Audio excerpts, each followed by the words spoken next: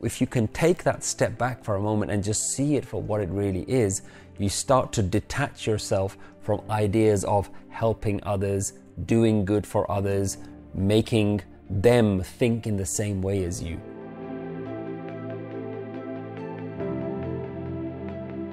There is no room for the ego to feel a sense of superiority because of their own achievement in spirituality, and there's zero room for judgment towards anyone else.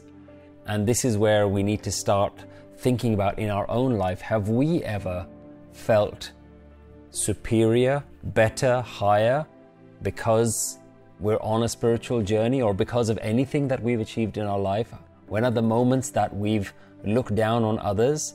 Sometimes when I receive a message on social media, I might watch a video of someone who is falling down or making a mistake or doing something or acting in a way that I don't feel is in line with how I would act. And then you see all of your friends on your social media chats and they're openly saying how foolish this person is, how stupid this person is, how ignorant some people can be. You can't believe that there are people like this in the world. And it's at those moments that I think we need to take a step back and realize that nobody is acting in a way that is in their control. Absolutely everyone is acting based on what they feel is right. Even if you think someone is doing the absolute worst thing in the world, even at that moment, you have to realize that for that person, what they think they're doing is absolutely right. And why they think they're doing that is based on years of conditioning, years of them living the life that they've lived. And we can never judge someone else because we've not lived their life. We've not walked in their shoes. We don't know all the things that have impacted them and molded them to become the person that they've become.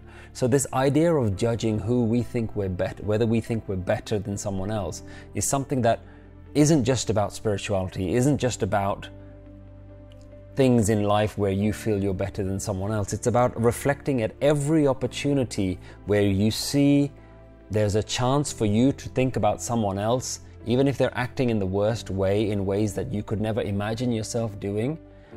Use that as an opportunity to awaken yourself to realize that, hey, that could have been me. I could be that person acting in that way. Not me in the life that I'm in now, but me if I was born into the same house, into the same circumstances as that person there. So realize that we're all helpless. No one is actually capable of doing anything. Everyone is living out their actions based on all of the influences in their life, all the things that have led to them becoming who they are as a person. So there really is no room for judgment and ego on the spiritual path.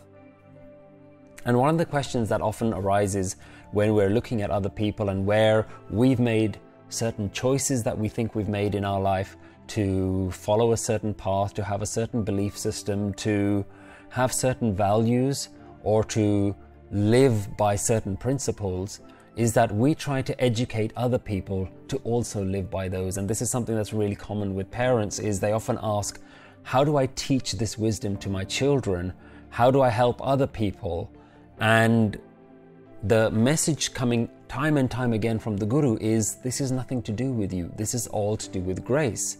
So you might have really good intentions to try and help other people, and you might want to put a lot of effort to help others. And while that's a great thing to do because you're sharing the wisdom that's benefited your life, you want other people to benefit from that, that's you giving your time and effort to improve someone's life, you need to have a sense of detachment on whether they will be able to receive it or not, whether they'll be ready to pick up that wisdom itself. Your effort is to try, but you shouldn't get disheartened if someone else isn't ready to receive. If someone's not ready to take this wisdom on board, then that's not on you. You've put that effort in to try and help them. And you have to reflect that there was a time in your life where you didn't understand this wisdom.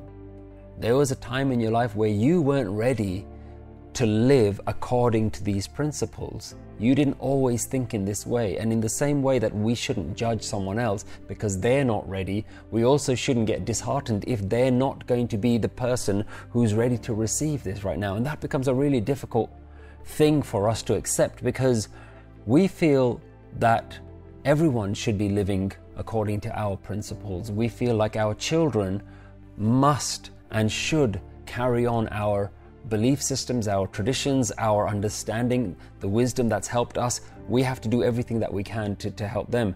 And what we're not including in that equation is the element of grace. What we're forgetting is that we're not responsible for how we think now. We're not responsible for how we've been blessed to have this understanding in our life.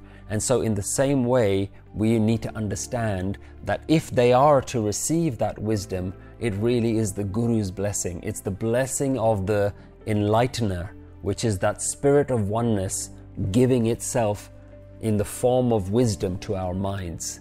And remember, it's not our mind, it's the mind of the oneness. So when you take a step back and you see it for the play that it really is, you realize it's just God playing with God, God being the invisible oneness, God being the physical manifested form, God being the ignorance and God being the wisdom, God deluding one part of itself and then creating the enlightener to enlighten another part of itself. So it's this beautiful game that if you can take that step back for a moment and just see it for what it really is, you start to detach yourself from ideas of helping others, doing good for others, making them think in the same way as you.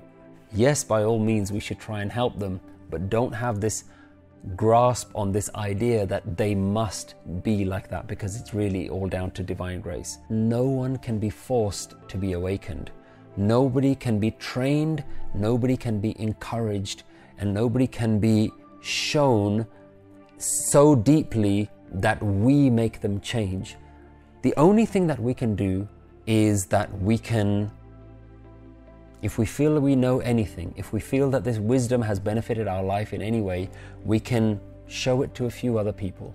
We can try and pass it on to whoever we can. We can try and expose our friends, our family, our children to this wisdom. But we cannot be responsible whether they will get it or not, because every person is individual, and who knows what journey they need to go on for them to come out the other side, to realize the things that you realize in order to be on this path yourself. Who knows what they need to go into. So we can show people, we can encourage people to understand it, but we must take a step back and realize this is all the Guru's grace. Nothing is happening outside of the grace. So we have to have a part of our mind that just surrenders to accepting that this is all part of the divine system. And remember, that's the biggest part of your divine experience. You surrender to everything that is happening in life. And when you surrender, you begin to understand that everything is the divine flow.